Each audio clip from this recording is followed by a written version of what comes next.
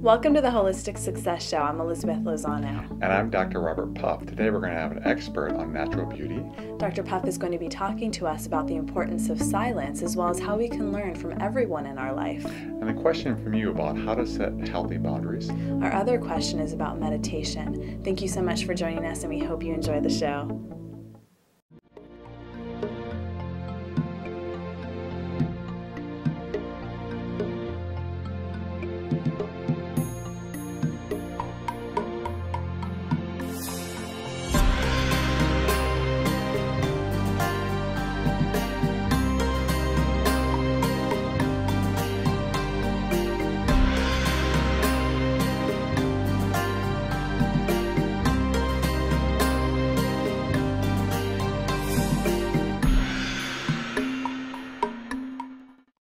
I'd like to discuss with you my favorite topic probably in the whole universe, and that topic is silence. You may be looking at me askance. What are you talking about, Dr. Puff? How can silence be a topic? Well, you actually get to participate in it every day of your life. When you go to sleep at night and your mind passes the state of dreams and you go in the deep, deep sleep where you have a quiet time, you every day have that experience. What if you could take that same experience and have it throughout the day, where your mind, this mind of yours, instead of constantly engaging, talking, evaluating good, bad with the world, just were still. Meditation, I think, is a more natural form that people realize that you can enter the world of silence, because I believe at its core what meditation is. There's so many different forms of meditation, but at its core, meditation is silence. But what happens is, in that silence, there is a richness, there's a peace, there's a bliss that truly passes all understanding. Because when you don't have the understanding, you enter this world of bliss, of peace, of beyond words. It's just beautiful. And the wonderful thing about what I'm presenting to you is you can actually try it out. When you do meditation, instead of having a mantra or going along to a guided meditation, sometimes just be still. Quiet your mind with no thoughts, future, past, fears, desires. Just be present. Be here. Be now. Be still. Be. And what you'll find in that pure beingness is truly what I described before, bliss and happiness. It's actually, I believe, our natural state. Silence, when we're silent, it's our natural state. It's like your room that you're in. Say, if you take out the furniture, if you take out the walls, if you take out the lights, what do you have left? You have the space. And silence is like that. Silence is that which is between our thoughts. And if you can start entering the world of silence, what you may find is truly a remarkable world you can enter yourself into, a world that can just change the very fabric of your being. And the way to do that is, if I can give you a challenge, and perhaps you can try this, is not only when you meditate, but just when you're going through your day, sometimes just sit and be still. Be 100% present with what is, with no thoughts of analyzing or critiquing, just be. And perhaps what you'll find, I'd love to hear from you, perhaps what you'll find is that true peace that passes all understanding. Peace. Our first question this week comes to us from Michelle in Memphis, Tennessee. I sometimes have a hard time setting boundaries with people because I don't want to hurt or upset them. What can I do to overcome this? Michelle, first I want to start with what boundaries are. Boundaries are drawing a line in the sand and saying, please don't cross this line. Now, in relationships, sometimes people cross a line. But the first thing you want to do, Michelle, is making sure they know that that line exists. They may not know that that hurt your feelings, that that's offensive to you. So you tell them, you talk about that line, and you agree, that makes sense to me, that line's clear, I get it. And so they stop crossing it. They may mess up once in a while, you just remind them because you love them that please don't cross that again. However, sometimes you're going to have people in your life that keep crossing that line. Then you have to do something even harder. You need to tell them, if you continue to cross this line, I won't hang out with you as much anymore. And that's going to be hard for you, Michelle, because you're a sensitive person. But if they continue to cross that line, the hardest part's going to be, but it's healthy, is saying, I love you, I care for you, but I'm not going to hang out with you anymore because you keep crossing this line. So boundaries are there to keep relationship healthy, to keep them functional, and make them work well. So establish a boundary, stick to it, and realize it is a way to establish a loving relationship with other people. Michelle, this one was a really hard one for me in my life, and I would be lying if I said that there are times that it isn't still difficult, but it is something that has helped me heal tremendously in my life. And one thing that I've found is that it's so important to tell the people that you love when they've crossed that boundary, and actually your relationship can grow from there. I remember a time I had an interaction with my stepdad, and I was really upset and really angry with him, and I had to take some deep breaths, play some calming music, and I called him and I said, look, I know you were really upset with me, and it's okay for you to be angry, but it's never okay for you to speak to me that way. And while I was trembling and so scared, his response was just apology, and he was really respectful of me, and we actually have a better relationship because of it. And I think it's so important because of that. You can actually build your relationship and prove those things. And the truth is that somebody is loving you and respecting you, they will respect those boundaries. And if they're not, then you really need to reconsider that relationship. I know it's really hard, especially when you're sensitive and you have a big heart, but it is so important for you to set those boundaries. Even if maybe it takes a day and you have to take a deep breath, light some candles, and play some soft music to get yourself ready for it. Well, I know, Elizabeth, and you're in my working relationship too. Sometimes we have things to work through, and I actually appreciate it when you tell me things that, that I need to change, or behavior that I need to modify because it offends you. I mean, I think it's great. And vice versa. Yeah, and yeah. it is hard, Sure. when you're working with somebody and you're spending time or you care about somebody, it's very hard, but it's important, because otherwise, if you're not growing, and you're going to just fall and you're going to grow apart, and that's not a good thing. Well, and like with your stepfather too, it's like he responded so beautifully back. And think how much you may have helped him in that process. So I think setting boundaries can really be I'm glad when people set boundaries with me. I mean, like I don't want to hurt people when they tell me that. I'm very thankful. I think so too. Well, thank you so much for your question, and we wish you all the best in setting those boundaries. Tranquility and peace. Find freedom and relaxation no matter where you are or who you're with. Be still, be free. Meditation for Health and Happiness, available at www.holistichealth.tv. Our guest this week is Louisa Maccan-Graves, and she's the author of Hollywood Beauty Secrets, Remedies to the Rescue, which offers budget-friendly, age-proving tips so that we can all look and feel our best on any budget. Welcome to the show. Thank you for having me. So I understand that you're a body parts model in Hollywood. Can you talk to me about how this kind of connects with you writing the book? Yes, of course. I'm actually still a body parts model, which is very shocking in youth-oriented Hollywood. But my book and what I write about is proof that what I'm talking about works. No matter what size you are, your height or your weight, you can look and feel your best.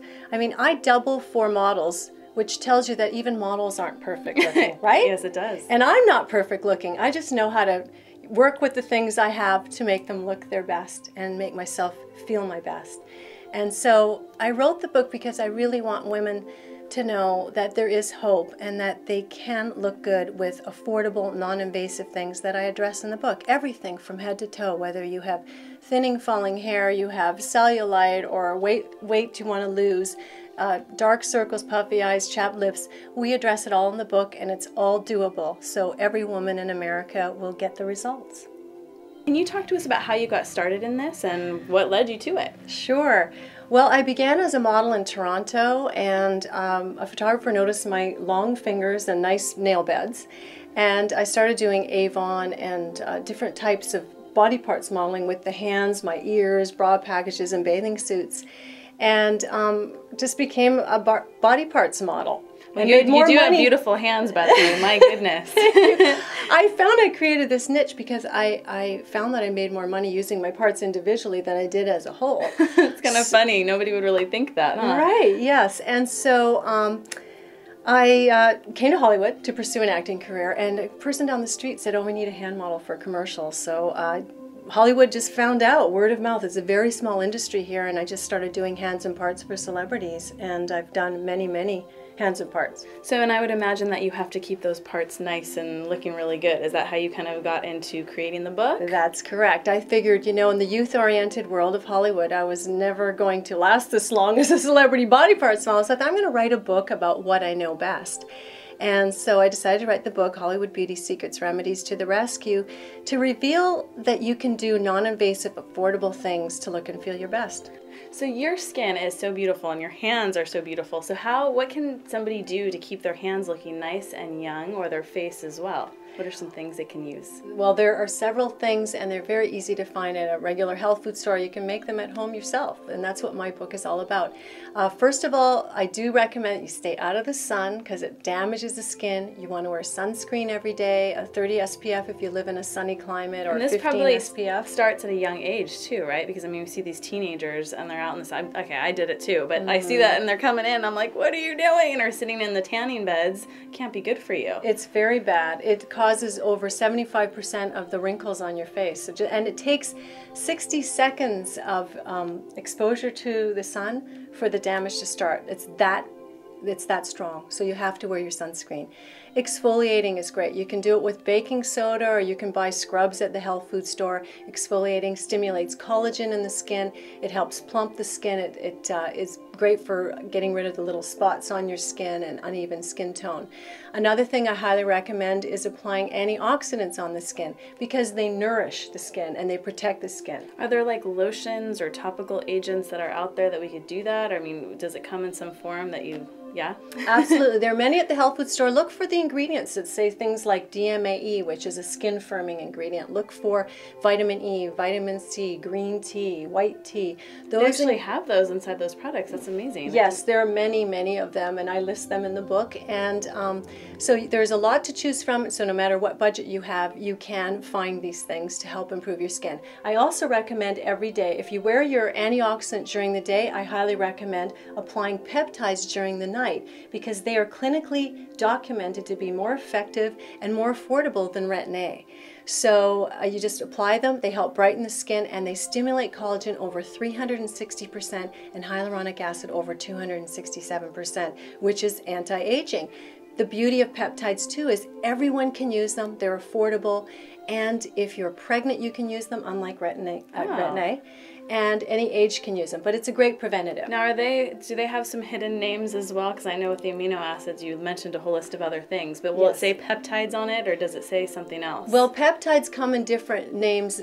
They're oleopeptides, pentapeptide 3 and 6, matrixyl is a brand name. So you would look for those ingredients, and I do mention more of that in the book to explain that to people so they can understand what to target. Now, what about vitamins or things that we put inside of our body? Because obviously the things that we eat and the vitamins that we take affect us as well. Is there any like supplements that we can take to help with our skin? Absolutely. Well, I think a multivitamin is great, especially if you're not eating your 5 servings of vegetables and fruit a day. But great supplements that you can add to that are, number 1, essential fatty acids. One of the things I find when women call me and they say, I'm feeling really old, I have no energy, my skin looks terrible, the first thing I ask them is, are you taking essential fatty acids? And they usually say no. And so that's one thing that you want to start taking, essential fatty acids. I mean, do check with your doctor if you have any concerns taking supplements. But essential fatty acids are in your fish oil, your flaxseed oil, they're your omega-3s and 6s.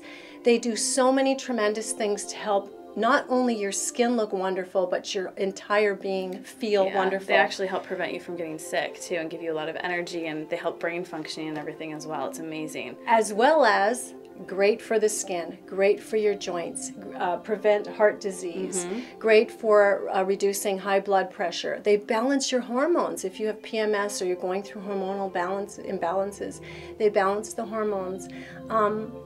So many great things. Essential fatty acids are a must. Another great thing I think women should take is chlorella. Many of us are dealing with, constipation. Our systems are sluggish. Chlorella... That's not good for your skin either, is it? So chlorella is a toxin fighter. It's an immune booster, so it'll clear up if you're getting acne because your body has toxins, or if you have hormonal balances and you get the acne. It'll help your skin and your hair look beautiful. Great for the joints. Great for uplifting the mood. and hormone balancing. So that's another great one. And the last one is hyaluronic acid. When you get older, you stop producing it, your joints get sore. So you want to take that. In fact, you know, when you're about 40, well, you're probably not 40. When you hit about 40, you usually need to wear glasses, right? That's because your eyes are made up of a lot of hyaluronic acid. So you want to take the hyaluronic acid supplements to help prevent your eyes from deteriorating and keep your joints nice and limber. Great advice. Now, if people would like to get a hold of you or get a hold of this book, how can they do that? Well, they can just visit my website. It's hollywoodbeautysecrets.com, where you can get the book for actually 40% off. You can sign up for my free newsletter for all sorts of free information, as well as you will find many of the products listed in the book available there at deep discount prices, because that's what it's all about, keeping it budget friendly, keeping it available to all the women out there so we can all look and feel our best. And we so appreciate that, as well as you being a guest on our show. Thank you. Thank you.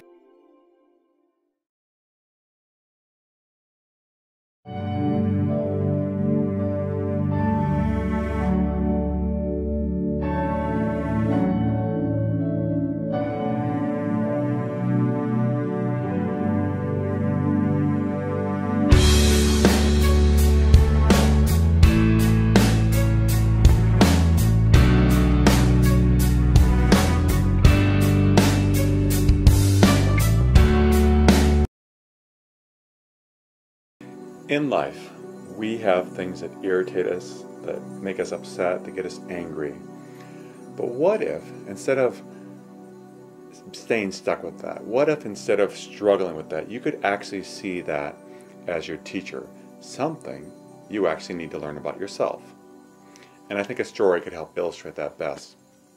My wife, who I love very deeply, when I first met her, we had a difference. The difference was I'm very prompt, I'm very much on time, and she wasn't. She had a different time frame than I did. And at first, it was even, we had a lot in common, of course, where we married each other, but it was a part of us that were different, and it did cause me, it would make me, upset, it'd make me, sometimes angry, and just irritated with what she did. So what I did is, because I loved her, I wanted to work on that. So I thought, what is it in me that is making me upset by this? I mean, not what is she doing wrong, because she's upset and me being on time was the right thing. I actually looked at me. And what I found was I was really pushing myself far too hard in my life. And I saw how in her, she was more enjoying the journey and enjoying life. So my upsetness at her was a lesson about me. And when I got that, when I really got that message, it just transformed my life.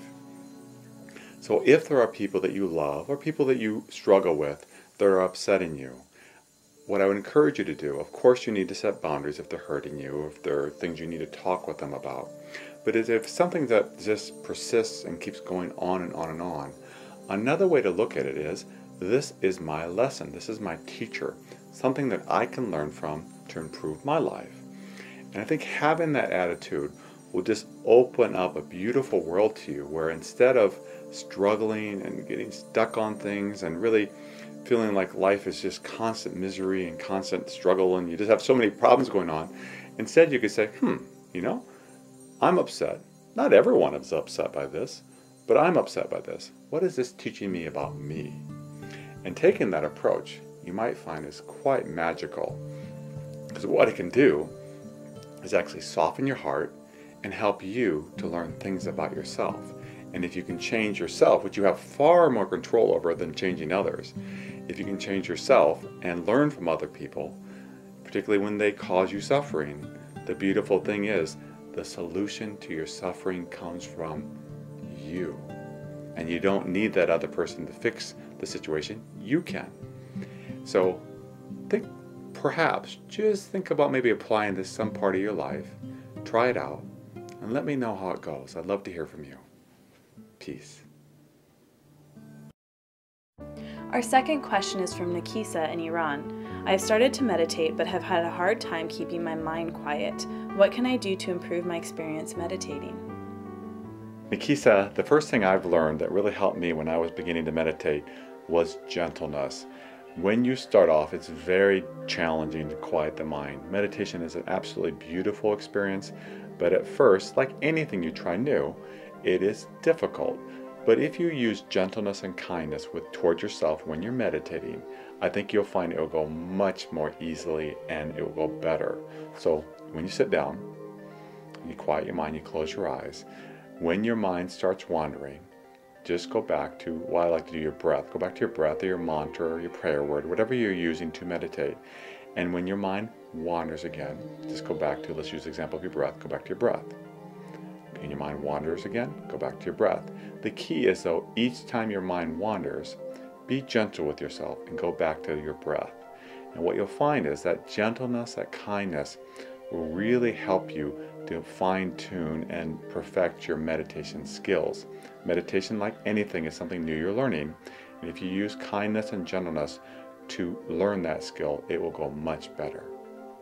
I relate to your question greatly, Nikisa, because I myself struggle with this. And while Dr. Puff has had 30 years experience with meditation and has taught me so much in the last, I don't know, we've known each other for a good 10 years, but in the last 4 years I've learned a lot about meditation and have really incorporated it into my life and has made such a difference. And I think pushing past those moments when you're ping-ponging all over in your head, especially when you're stressed out, but I think what he said is so important. It's even if you have 30 seconds of a clear mind, or if you have a minute of a clear mind, that makes a difference. And you'll notice that the more you start to do it, the more you will experience during the day moments of stillness and quietness, whether it's you walking and being quiet and noticing the flowers or the sky or just maybe birds chirping. It's amazing how much more I notice that ever since I've been able to quiet my mind.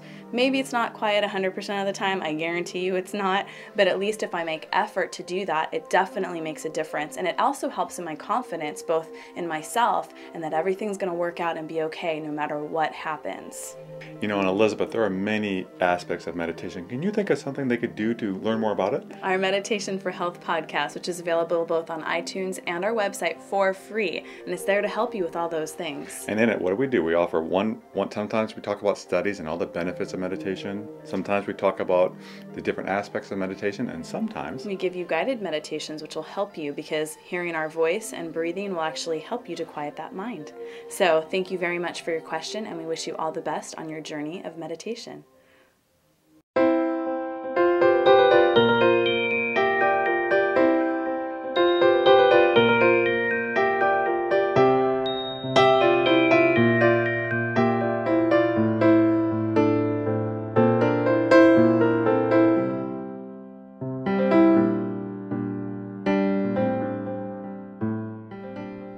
How to Live a Positive Life, available at www.holistichealth.tv.